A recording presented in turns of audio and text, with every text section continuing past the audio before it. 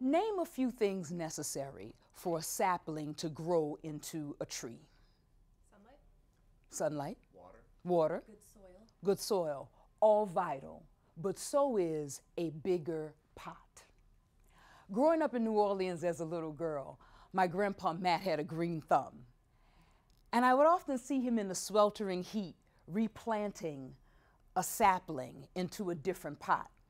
And I'd say, Grandpa, why are you moving that plant from one pot to another pot?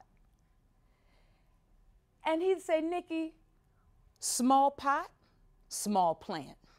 Big pot, big plant. See, a sapling's roots give it the nutrients that it needs to grow into a healthy tree. But the size and the health of those roots are limited by the size of the pot. The tree can only grow to the extent that its roots are healthy and strong and grow.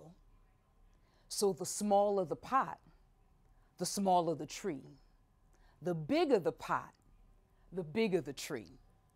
And if that sapling isn't replanted into a bigger pot, its roots will grow twisted and distorted, unable to carry to the tree the nutrients that it needs to continue to grow. Think of yourself as a sapling. Throughout your life, throughout your career, you need environments where you can learn, grow, stretch, fail forward, and ultimately succeed.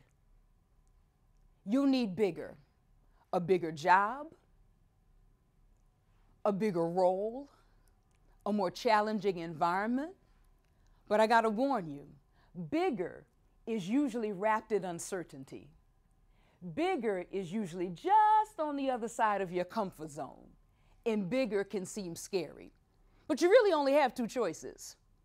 You can choose bigger, or you can choose to shrink to fit, like a sapling stuck in a pot, 2 sizes too small. When you make that choice, your view and perception of what you can accomplish and even what you deserve will become twisted and distorted, like the roots of a sapling stuck in a pot, 2 sizes too small. Don't you dare shrink to fit. Grandpa Matt knew what he was talking about. Replant yourself in a bigger pot.